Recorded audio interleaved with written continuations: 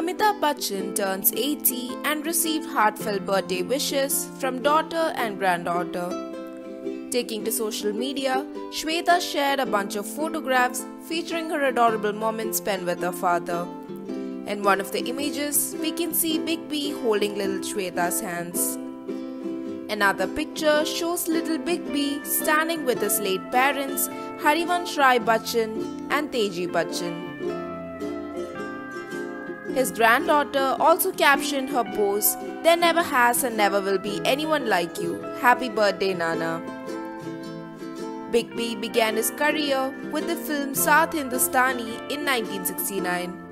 He later appeared as Dr. Bhaskar Banerjee in Hrishikesh Mukherjee's Anand, for which he won the Filmfare Award for Best Supporting Actor.